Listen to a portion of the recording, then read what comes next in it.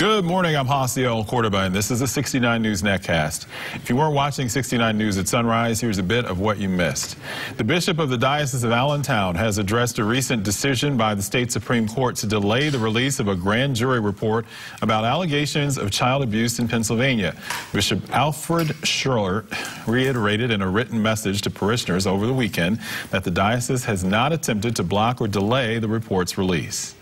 A Bethlehem man is one of the survivors of a horrific crash in Delaware. 4 girls and their father were killed Friday on Route 1 when a pickup truck suddenly crossed the median and hit a minivan and car. Their mother was hospitalized with serious injuries. The driver of the other car was 24-year-old Brian Kern of Bethlehem. He had minor injuries. And that's a wrap for this year's Kutztown Folk Festival. There were some big crowds for the final weekend of the 69th Fest. Organizers say the intense heat earlier in the week caused crowds to be down a bit, but they finished strong with the beautiful weather this weekend. Looking at today's weather, we're in for a nice start to our work week with comfortable temperatures, plenty of sun, and low humidity.